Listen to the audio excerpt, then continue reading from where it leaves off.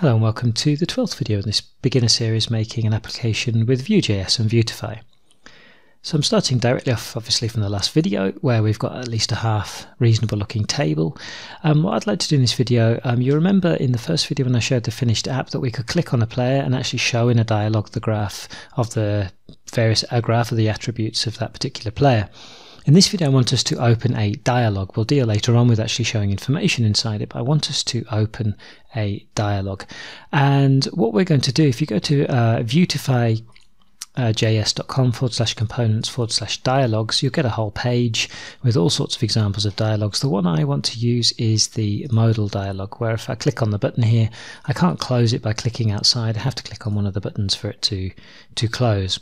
So I'm going to go into the code, the view source section of this modal dialog, and I'm going to take the whole of the dialog here, and then I'm going to paste that dialog right at the bottom underneath the last view content before the pre, and oh my goodness, that's a right old mess.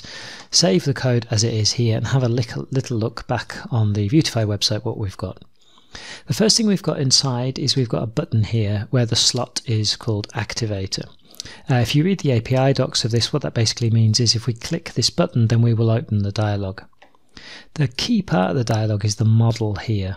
So the way it works is if in our data component of our application, our Vue app, we've got a property called dialog, in this case here. When that becomes true, the dialog will open. What we can then see down here is a button, or two buttons, as we saw, the disagree and agree, which when we click those buttons, dialog is set to false and the dialog closes.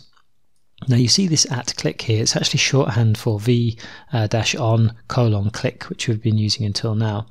And then we've got a little bit of a tricky part, especially to explain for beginners, but it's called a .native. There's basically different handlers or specialist handlers for handling events inside Vue, and you can see in the documentation of Vue all the different ones that are available. The native essentially says that the root component of this dialog, so in our case would be just our Vue app, is listening to this event, and it's listening to this event so that we can set then the dialog on the root component to false. Now you can find descriptions of that in the Vue JS documentation. I've actually opened the page already here, exactly where it is, but it's in components, binding native events to components. You can find it in the search, and essentially it says there may be times when you want to listen for a native event on the root element of a component. In these cases you can use the .native modifier for v-on, for example. And then just above there, I had a look earlier, there's an explanation, a bit more detail of how all this works. Now if you're just beginning, then I wouldn't worry about this. I would just take the example text that's inside Vuetify, and that's all you really need to do. So going back to our HTML then, we do need to make a couple of changes. The first one is I don't actually want to open the dialog when I click a button like this. I want to do it when I click a table row. The other one is I'm just going to change this to player dialog so that my model actually that governs the opening or closing of the dialog is called player dialog. And then in this button here I'm going to change this to player dialog and remove this second button here, and here I'm just going to call this close on this button here. The other thing I'd like to do is actually change the style of that button a little bit. So I've got one up here where it's just color is primary and that's it.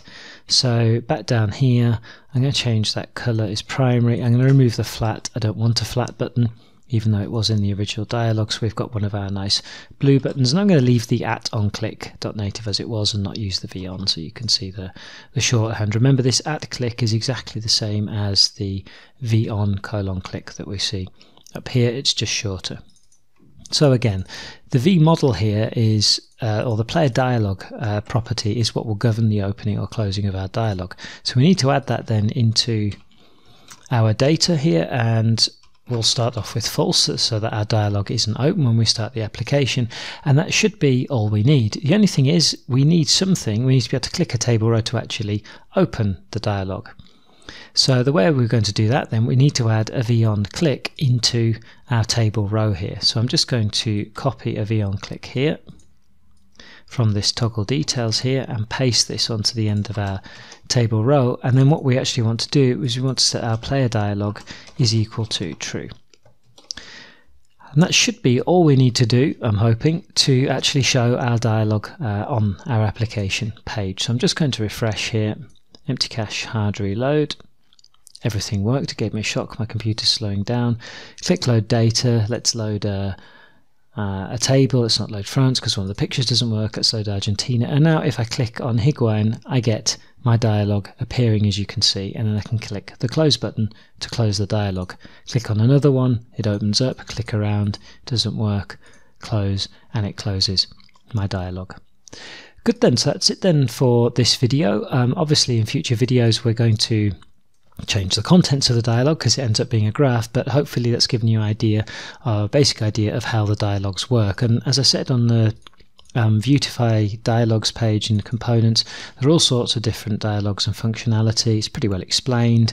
The API down the bottom here, you can find the activator one that I was talking about earlier, and the various properties and things, and all sorts of different APIs here. I quite like the modal one as the best example because it was the most simple one on this page. So our application is up and running okay. We're able to open a dialog, and then in the next video we can look at how we're actually going to pass then some information about the player we selected to our dialog so that we can display our graph later on. Thanks very much for watching, and comments, questions, criticisms welcome as always on YouTube.